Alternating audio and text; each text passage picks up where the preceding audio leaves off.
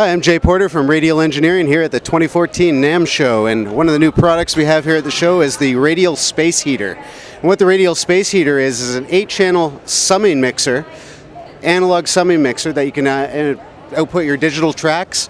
And the unique thing about this summing mixer is that you can go in and out, and it has 12 AX7 tubes on every channel. So you can go into this thing, 8 channels TRS on the back, as well as 8 channels D-sub on the back, and then you can go 8 channels D-sub out. So you can pare these things down to a stereo mix on the output, or just go in and out of each channel individually just to give a bit of warmth. You can go in just to get the transformer warmth, or actually turn on and off the tube drive and then control the drive from anything from just a little bit of warmth to full-blown distortion, whatever you're kind of looking for. So really kind of a unique little piece to warm up your tracks and get things going. So the digital workstation crowd likes to sum things down into a stereo mix and get that analog warmth, but also in the live sound world, a lot of guys commenting that they want to use this on in-ear monitors for their direct signals in particular.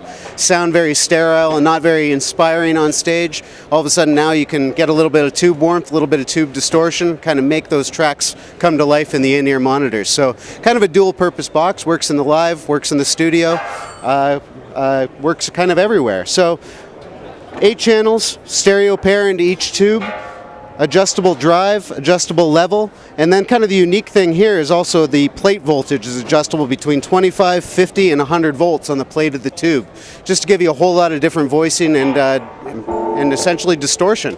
Get a lot of different sounds out of this box, so it's a lot of fun. Space Heater from Radial Engineering.